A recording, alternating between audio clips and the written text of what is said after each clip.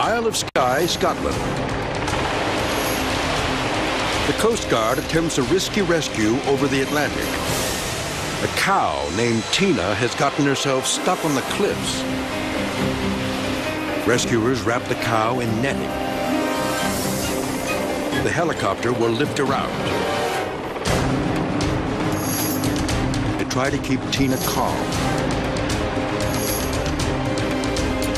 The rocks are slippery.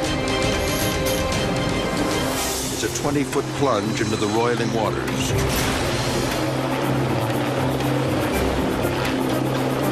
The chopper pilot begins to raise his cargo.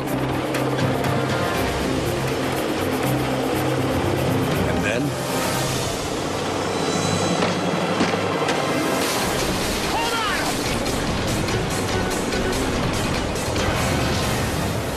The rescue goes terribly wrong.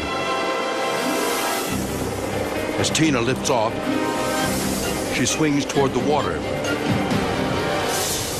Veterinarian Neil Stevenson tries to steady the old girl. He grabs hold of the net, and he's lifted too. When Neil lets go, he hits the wet rocks and smashes down into the surf. I was standing on the seaside of the cow, and I grabbed the net initially, and then I realised I was going up in the air. I didn't know how far they were going to take me up in the air, so I decided to, I don't know, maybe foolishly jumped off. Fell down on sort of a ledge that was lower than the cow was. Like a wave came in and swept me out into the sea. Neil's bleeding and dazed, but he manages to keep his head above water.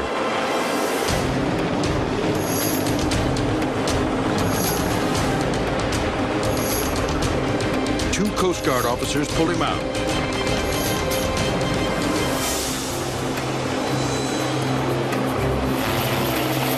They use the helicopter to get Neil to a hospital.